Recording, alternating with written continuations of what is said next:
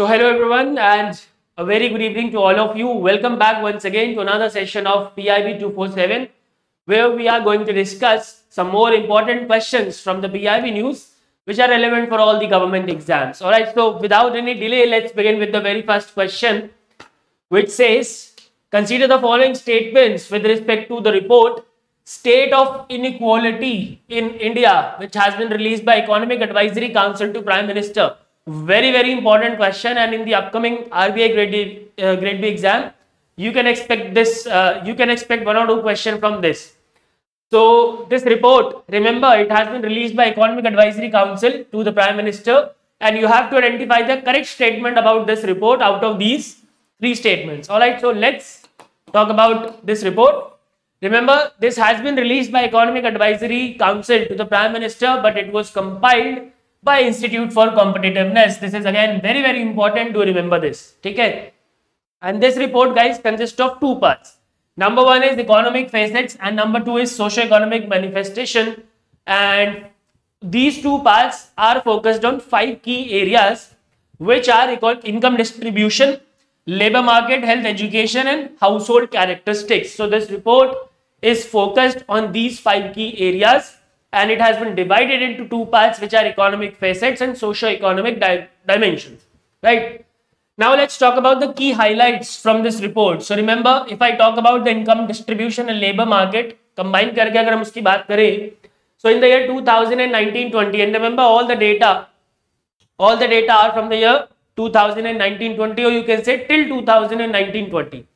So in 2019-20, the highest percentage people who are working was of self-employed people. सबसे ज़्यादा लोग कौन थे? सबसे ज़्यादा percentage of people who were working were self-employed. ठीक है? Followed by the regular salaried workers and the casual workers. Right? The share of self-employed workers also happens to be the highest in lowest income category. ठीक है? जो lowest income category है उसमें भी self employed workers का number सबसे ज्यादा था. तो हमारे देश में सेल्फ एम्प्लॉयड वर्कर्स बेसिकली ज्यादा है as compare to the regular salaried workers और द अदर कैजुअल और veg workers. Right. The countries unemployment rate is 4.8%, जो कि अभी करंटली बहुत ज्यादा है इससे, but this is about 2019-20, that's why this is 4.8%, and the total worker population ratio is 46.8%. Right. Talking about other key area, which is health. So from around 1,70,000 total health centers in India in the year 2005, the number has now been increased to around 1,85,000, जो कि बहुत ज्यादा increase है नहीं. 2005 से लेके 20 तक यानी 15 सालों के अंदर केवल 15,000 हेल्थ सेंटर बने हैं. तो this is, I would not से कि कोई बहुत बड़ी अचीवमेंट है. Right. States and union territories like Rajasthan, Gujarat, Maharashtra, Madhya Pradesh, Tamil Nadu, Chandigarh, these states have made significant progress in establishing the health center in their respective states and UTs. Right. 58.6% of women received antenatal checkups in the first trimester in the year 2015-16, which is now 70%. Now का मतलब यहाँ पे 2019-20 है, याद रखना, which is now 70%. Right. 78% of women received postnatal care from a doctor or an auxiliary nurse.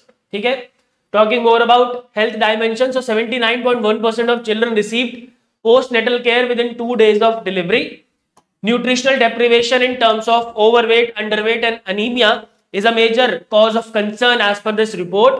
And low health coverage, which leads to high out-of-pocket expenditure, all these things directly affects the poverty incidence, and that is why these areas need a focused attention from the stakeholders. Okay. Now talking about the education and household conditions. So remember, by 2019-20, 95% of schools have functional toilet facilities. 80.16% of schools have functional electricity. The gross enrollment ratio has also increased between the period of 2018 to 2019-20 at all the levels, primary, upper primary, secondary, senior secondary, सभी level पे जो gross enrolment ratio है वो of course increase हुआ है. Right. Now I have a question to you all. What is the target of gross enrolment ratio as per the new education policy? Write down in the comments. Right. And I am asking for the school level and you have to tell me for the college level as well. ठीक है. School level और college level दोनों के लिए अलग अलग बताना है that what is the target of GER. as per new education policy, right? So that's it about this report. इससे ज्यादा डिटेल में मत जाना because बहुत सारे unnecessary data इसके अंदर given है which will not be asked in your exam. Okay, so only the important data जो कि हमने यहाँ पे अभी पढ़ा है, this is only the important part. So in 2019-20 the highest percentage was of regular salaried workers. नहीं, अभी मैंने आपको चिल्ला के बताया है.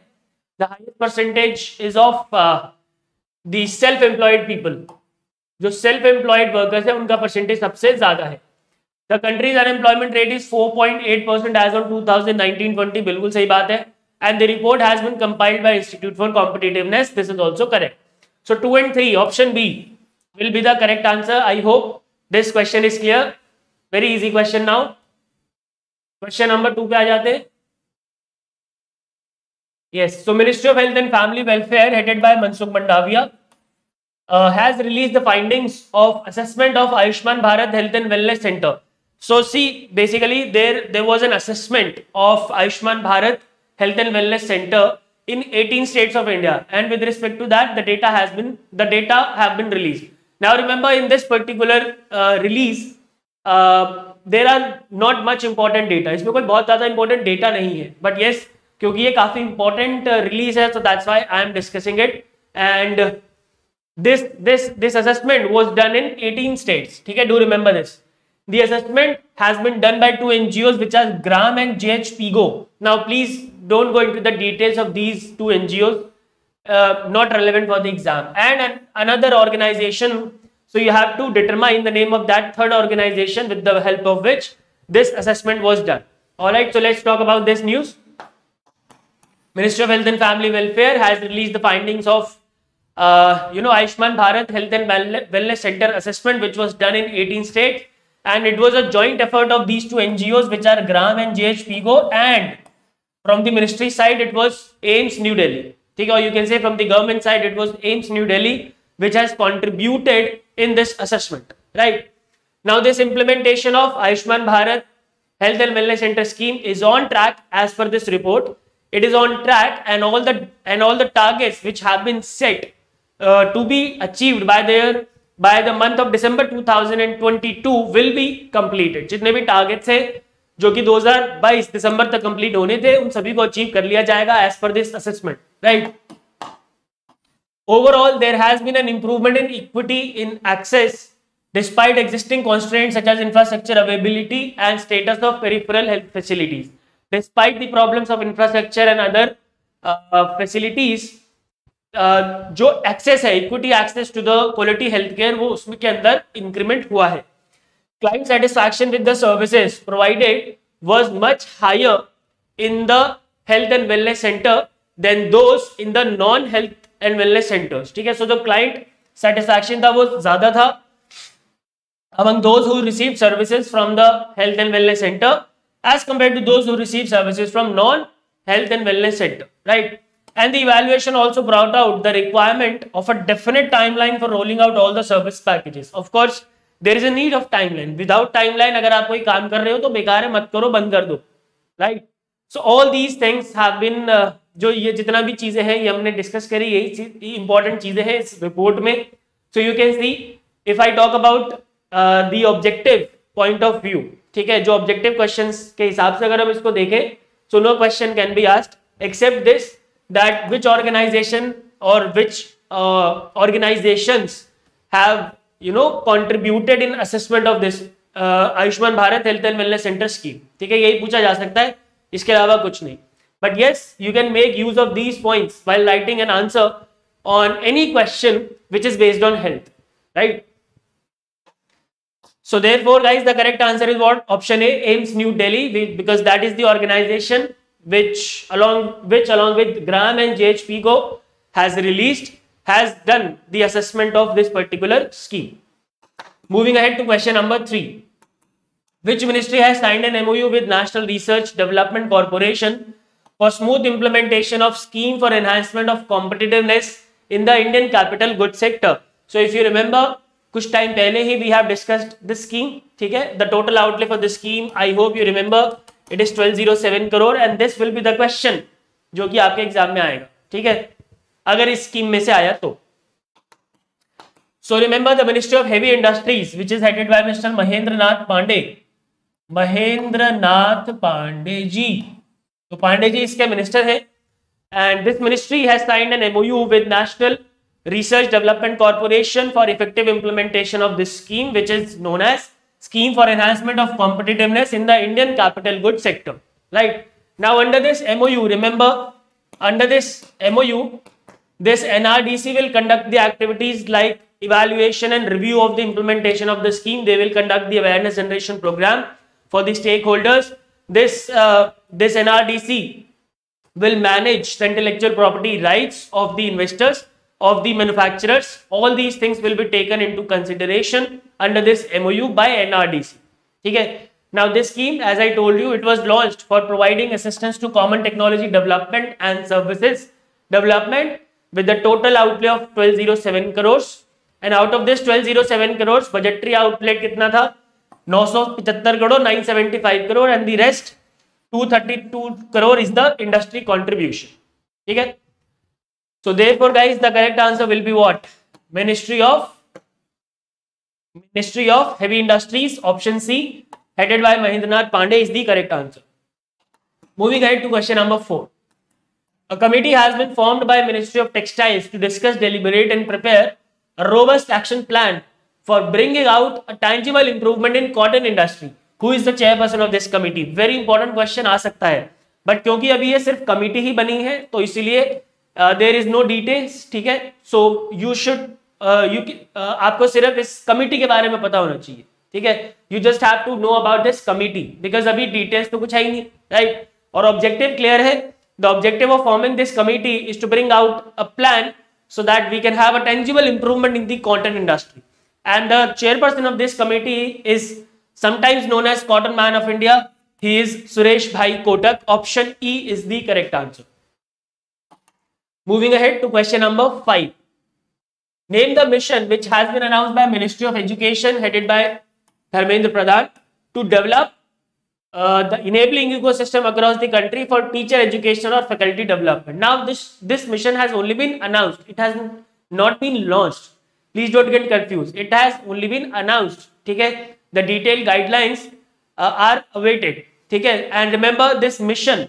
Okay? This mission will develop enabling ecosystem across the country for teacher education or the faculty development. Okay? And the name of this mission, guys, is Malviya Mission. Option A will be the correct answer. Question number 6. Now you can see that in such type of question there is no need of details. So that's why इसके में बारे में मैं ज्यादा और कुछ पढ़ने की जरूरत नहीं समझता. तो आई थिंक आप ये चीजें समझ पा रहे हैं. Question number 6. Which country has signed an MOU with India for ensuring supply of fertilizers to India? Again, an MOU based question, and I don't think there is a need to go into the details. ठीक है. This country, guys, is Jordan. Option B is the correct answer. Question number 7. Again, a 1 marker question. Which of the following organizations has organized Industry Connect with Center of Excellence Conclave? Industry को Center of Excellence से connect करने के लिए this conclave was organized by Central Institute of Petrochemical Engineering and Technology. Option B will be the correct answer, guys, to this question. Okay. And question number 8. Which department or departments has signed an MOU with Government E-Marketplace and CSC E-Governance Services Limited for advocacy, outreach, mobilization, capacity building of last mile government buyers, sellers and service providers in public procurement? Basically, they want to ask कि government e market place और CSC e governance services limited के साथ कौन से department ने MOU sign किया है ताकि उस डिपार्टमेंट के जो गवर्नमेंट बायर्स है, सेलर्स है, उनके लिए काम आसान हो जाए. राइट.